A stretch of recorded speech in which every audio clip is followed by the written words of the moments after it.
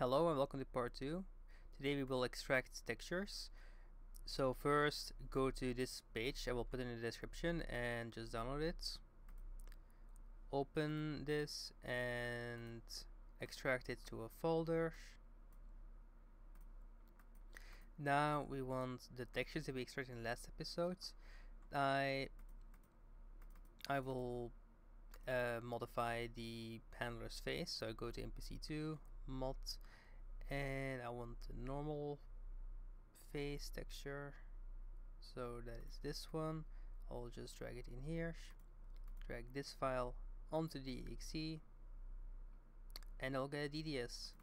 And you can open this in GIMP or paint.net or whatever, and there you go. That's how you extract the texture files.